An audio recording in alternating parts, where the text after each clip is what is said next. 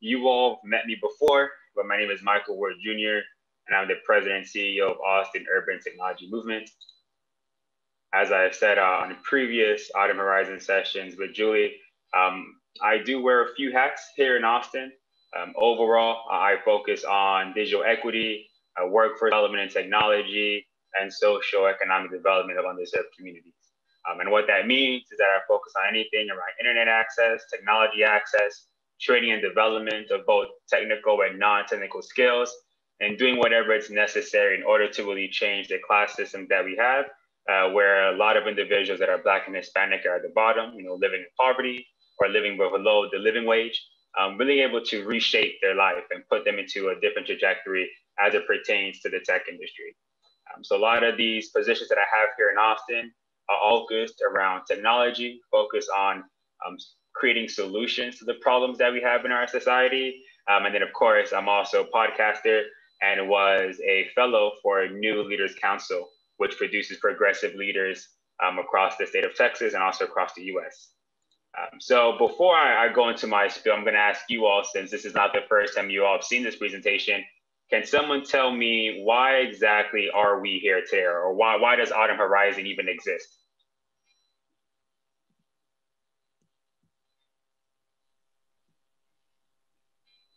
If you're speaking, you're on mute. I can't hear you.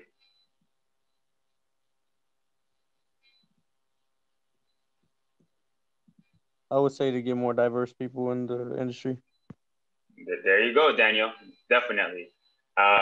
What we see here in Austin, across the United States, is that the tech industry is predominantly, heavy-sided towards whites and Asians. However, there's not that much representation when we think about the Hispanic population, when we think about the Black population, especially in retrospect to how many Blacks and Latinos are actually inside the U.S. population. So you look at the U.S., but we look at other tech companies, we realize that there's just a huge disproportionate representation of the Black and Hispanic community. So Autumn Horizons really focuses on exposing individuals to the different career pathways inside the tech industry, both that are technical and the non-technical.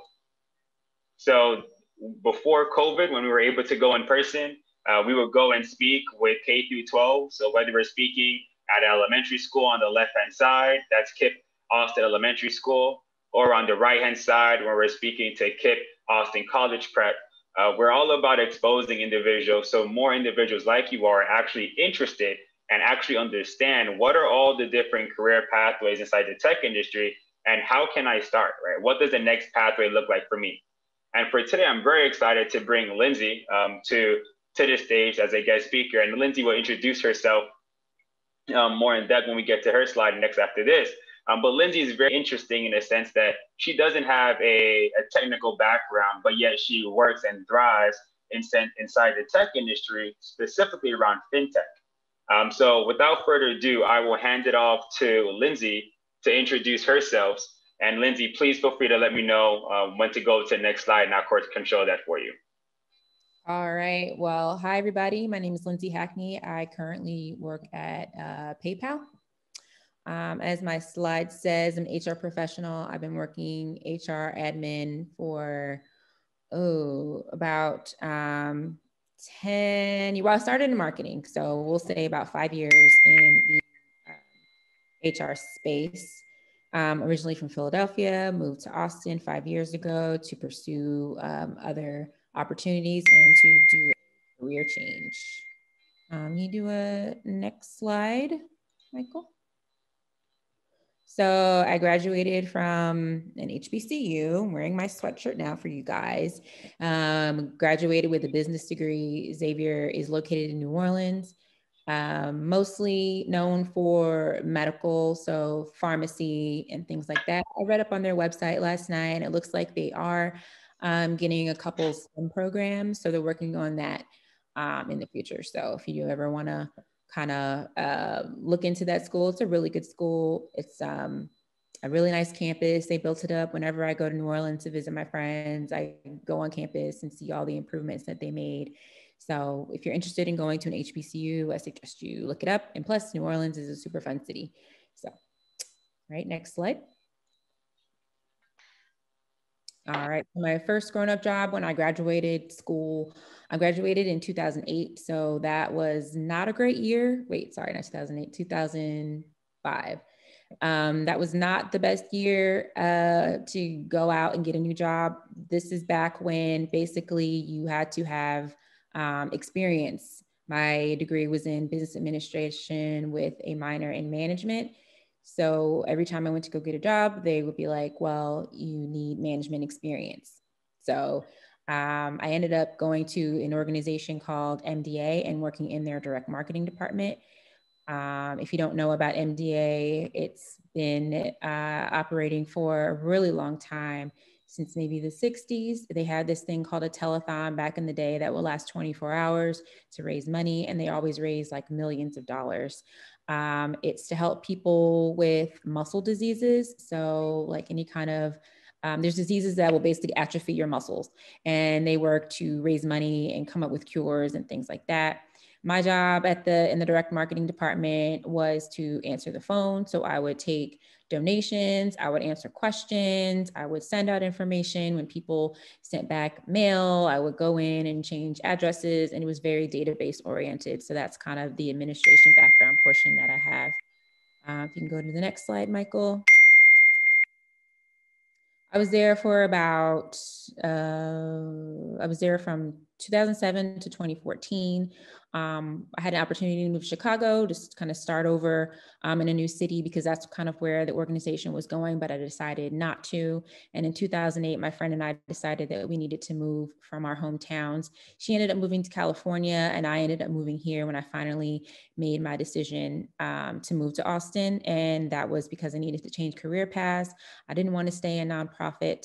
I had actually read on a blog, on a random article, that Austin was an up and coming city, and that it was great for technology, that companies were moving there, that it was nice for families, that it was a young city, which is definitely something I was looking for, because where I was living in Tucson, Arizona was mainly a city with a whole bunch of elderly people in there. So not something I liked. I researched IT programs, and it wasn't something that I was necessarily interested in, but I knew that I could use the skills that I did have to start a career at an IT company.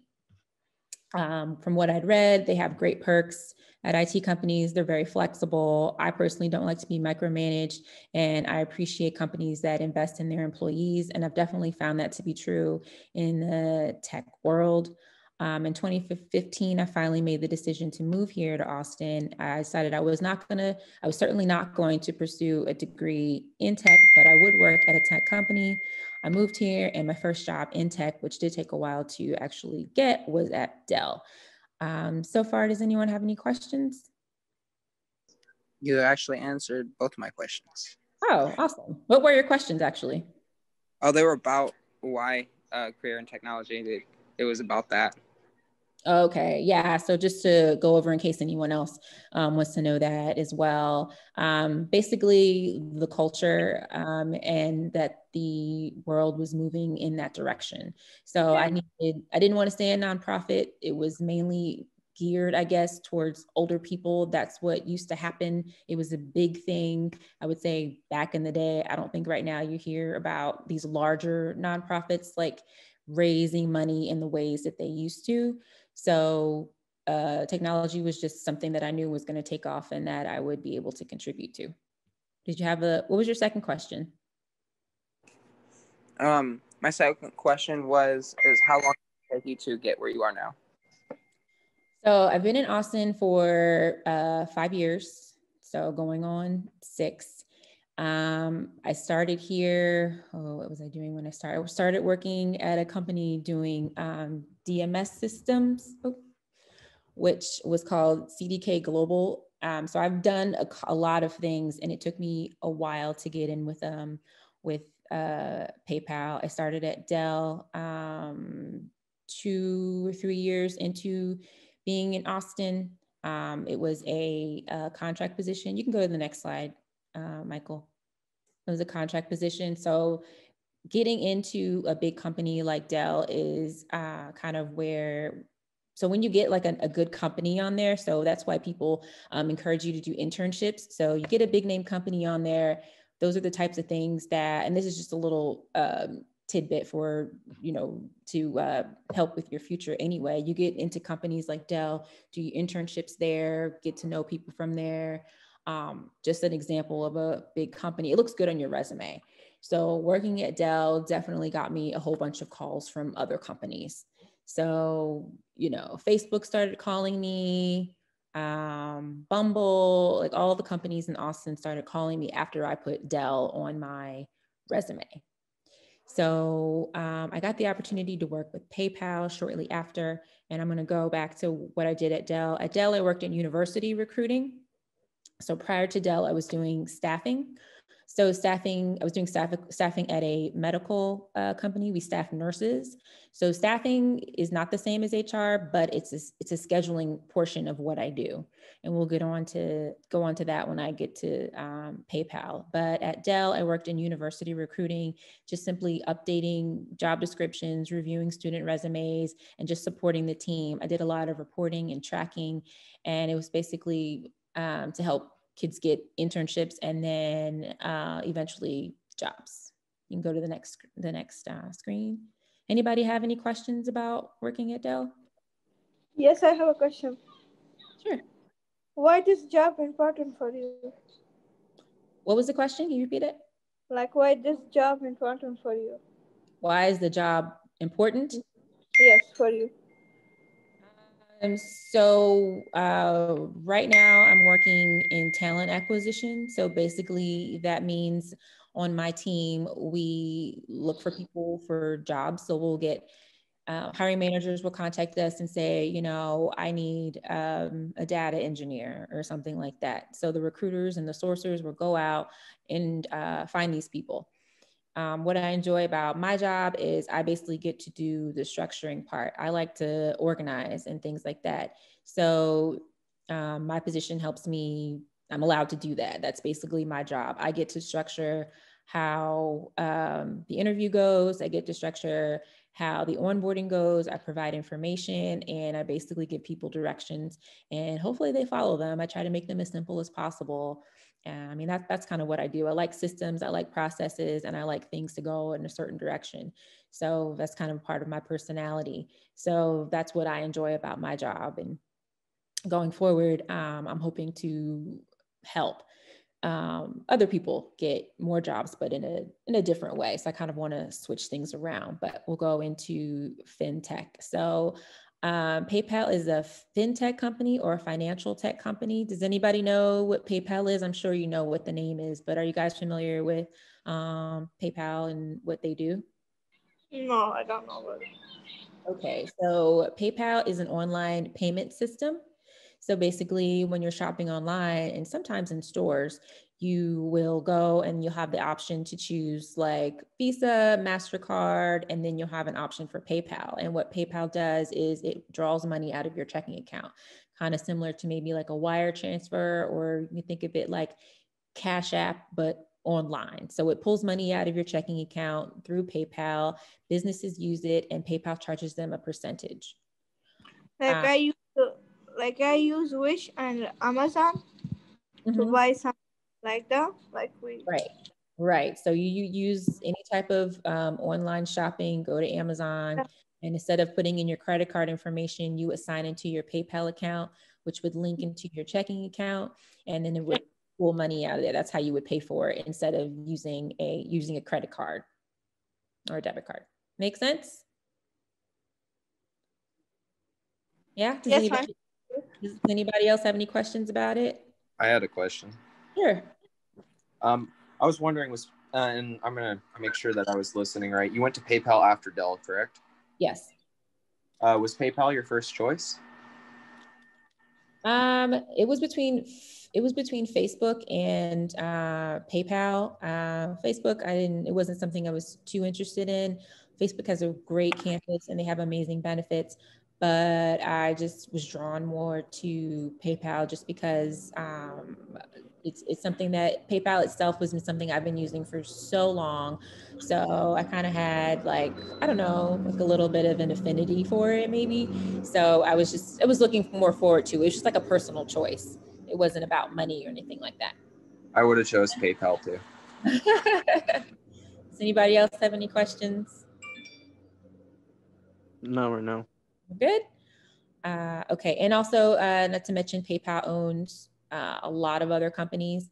They own, I'll just say Venmo, because I know people might know that one. So PayPal does own Venmo. We have Venmo offices and various other companies that I won't mention because they're in other countries. So it's a global company, and different countries have different payment platforms, and PayPal purchases those, and they're under the PayPal umbrella. So at PayPal, what I do in talent acquisition, I kind of already went over it, but the department searches for qualified candidates to fill open roles in the company. And my job is to help prospective new hires and then those that get hired through the process. So like I said before, Like which company is good? Like we use like different countries. What companies? One that they use in, I believe, like Europe is called iZettle. Okay. Okay, that's one. That's the only one I could think of right now, but there's various ones that they've purchased. So it won't be called PayPal, it'll be called something else, but PayPal owns it. Does that make sense? Yes. Okay. You have any more questions? No, not now. Okay. So, like I was saying, the chime is coming from my computer. There we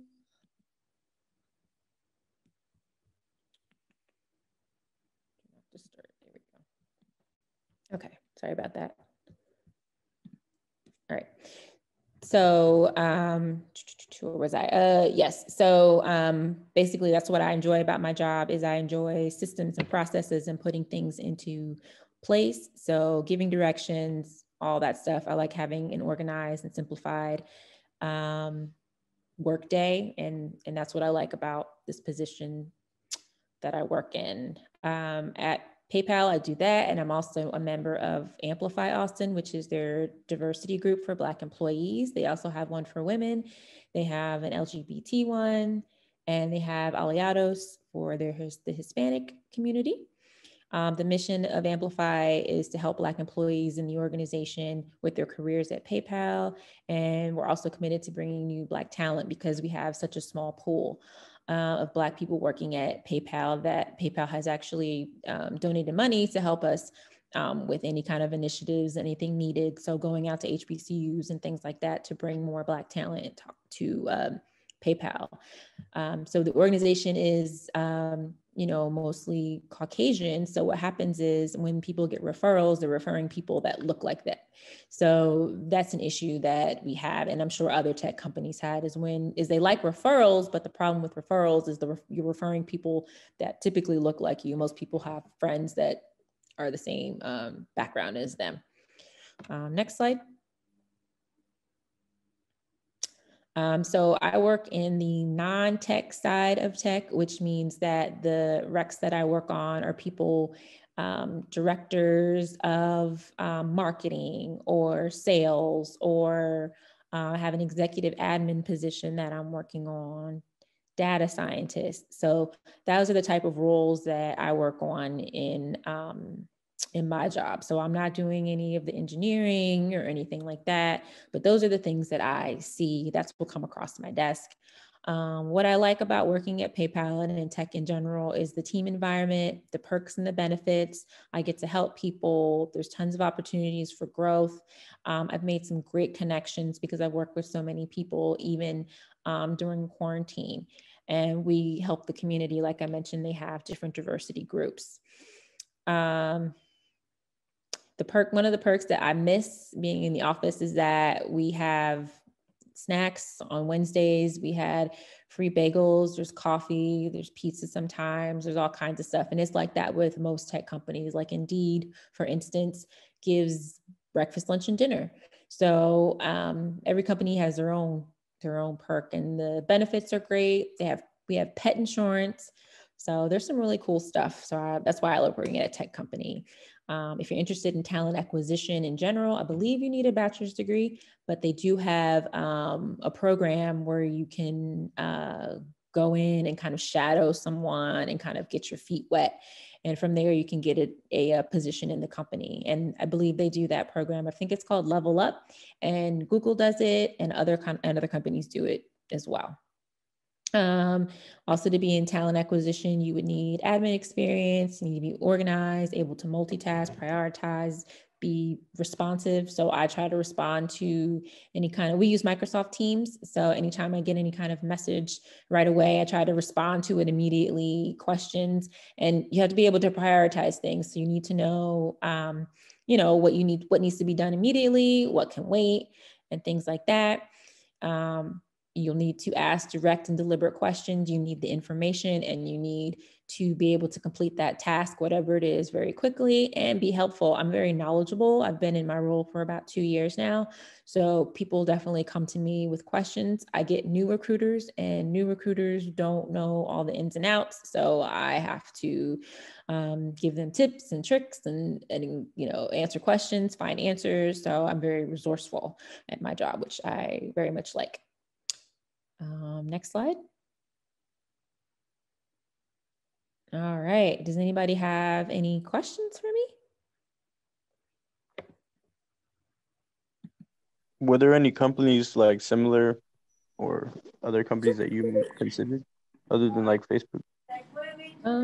Other than Facebook, I was going to apply at Bumble, but I never ended up doing that. But Facebook is a big one. Dell wanted me to come back when they had an open role.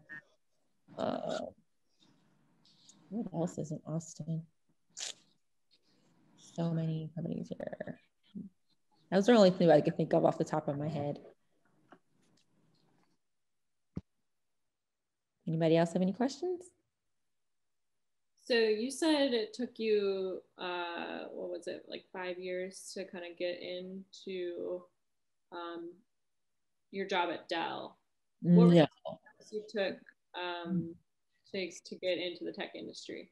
So it took me 2 years to get into a tech company, which was, the first one was Dell. First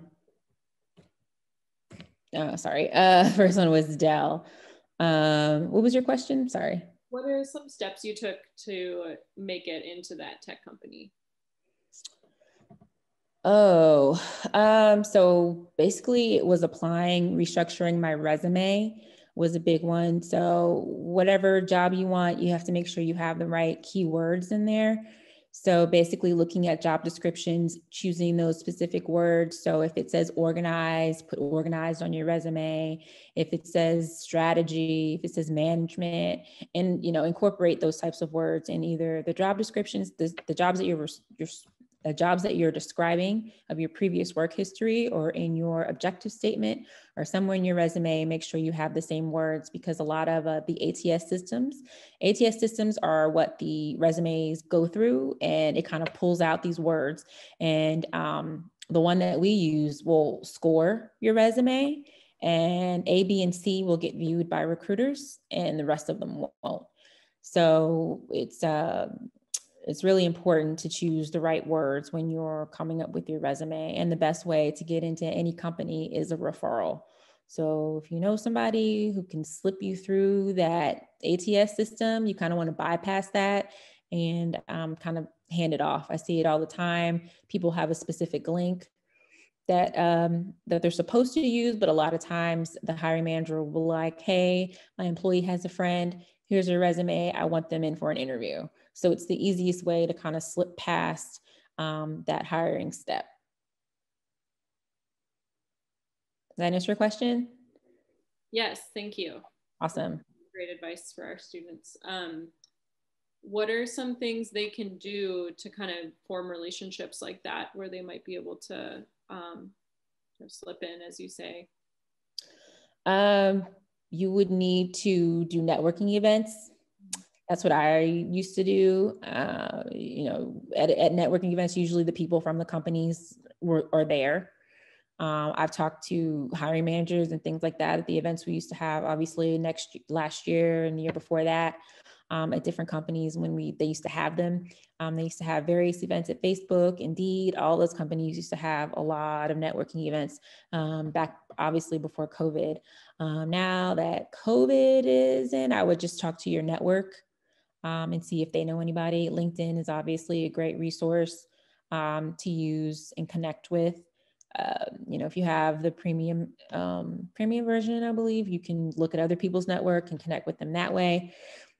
But going directly to the company page and seeing who works there, looking them up on LinkedIn, seeing who their connections are, that type of thing, crafting a good email, saying that, describing yourself simply in a couple words, what you're looking for, and asking if they can help you or to pass your resume along, or if there's any open positions or something like that. A lot of companies have a database where they just put in resumes that they've gotten, basically, and they leave them there. And then when they're looking for internships and things like that, they'll go in there and contact you. So make sure your contact information on your resume is up to date. Obviously have a good email address. My email address is first name, last name @gmail.com, something like that. When I see email addresses that are like, y2k15@hotmail.com, I'm like, okay, now I have to go and see who it belongs to. When I'm writing somebody an email, I like to see, this is, Carlos at, Carlos, Doe@gmail.com. So I'll know right away who I'm talking to. So it's always good best practice to have your name or your initial or something like that in your email address so people know exactly who you are when they look at your resume, can contact you more quickly. And also then they're familiar with your name and they remember your email address easier. Great, thank you. Any other students have questions for Lindsay?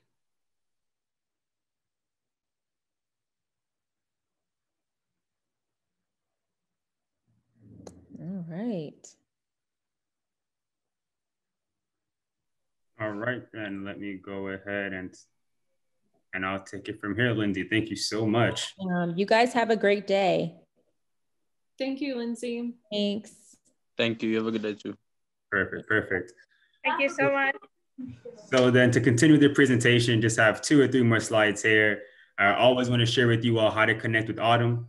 So you could go to our website, which is autmtx.org on the bottom or the middle left side there. Once you do that, you could download our application. You could sign up for our newsletter. You could also do it now as well on the right-hand side. If you see that QR code, if you take a photo of that, you could download our app. On our app, we have different career pathways for you all to explore. You could get online curriculum right now for different types of videos, whether those are both for technical or non-technical career pathways.